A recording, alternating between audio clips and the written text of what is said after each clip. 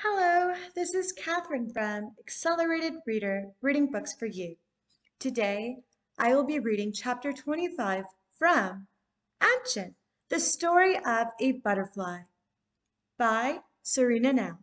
Before I begin reading, I would like to give a big thanks to the author for sending me this book to read on my channel. In the description below, I've included links where you may find and purchase this book. Don't forget to like and subscribe. Chapter 25. Mona was crying. She could not understand why Anchen was asking this of her. Every instinct in her body was fighting against the request that came from her daughter. Please, Mom, Anchen begged. I have to do this. I will come to visit. I promise. She tried to convince Mona. But why? Why do you want to go away? Are you not happy here with us? Is it something I did or met? She asked, still fighting the tears. No, Mom, it not you, nor is it Matt. He is good for you and an amazing dad. Anjan looked at Mia, who was walking closer on wobbly legs. It is just the twins. They need you and Matt more than I do. And Dad needs me. Please say you understand. Anjan explained, trying to make Mona see reason. Mona looked at Anjan. Her eyes were shiny from the tears lining her big eyes. She bit down on her lip, then nodded. I can't believe how grown up you have become. You are right. If you want, I will not stand in your way. She agreed. Anchen hugged Mona. Thank you, Mom, Anchen said, still hugging her Mona, who was stroking her hair slowly. Surprise lined the handsome face of Brad when he opened the door only moments after Anchen knocked. It quickly made way for a smile spreading across his face until it reached his eyes.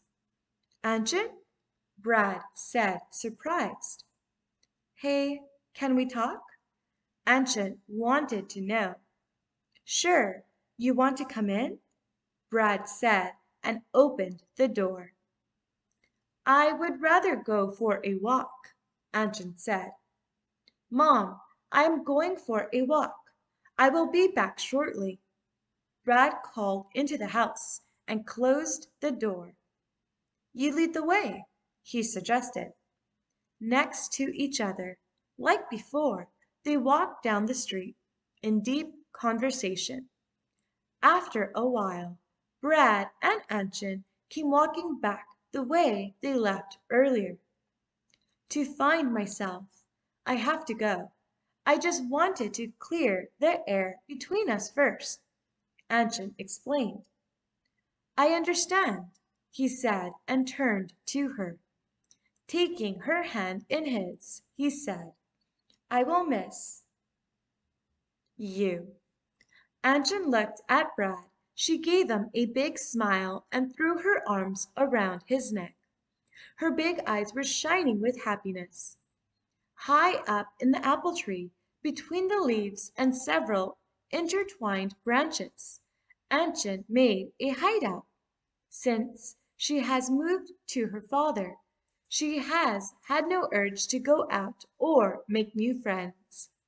She has been quiet and content with her own company and a sketch pad.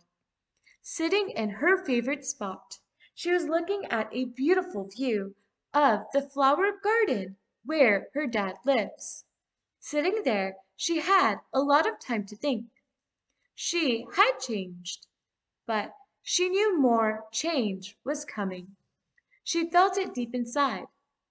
You are not high enough, Anchen. You will not be safe here, the voice inside of her urged. Anchen obeyed the call of nature and climbed higher. She sat there, admiring the view in front of her. She found a comfortable position and rested her head against the apple tree. She felt sleepy. Not fighting the feeling, she curled up and fell asleep. Faintly, Anchen heard her father calling her name, but she was unable to wake to answer the call. "There you are," Rainer said when he found her.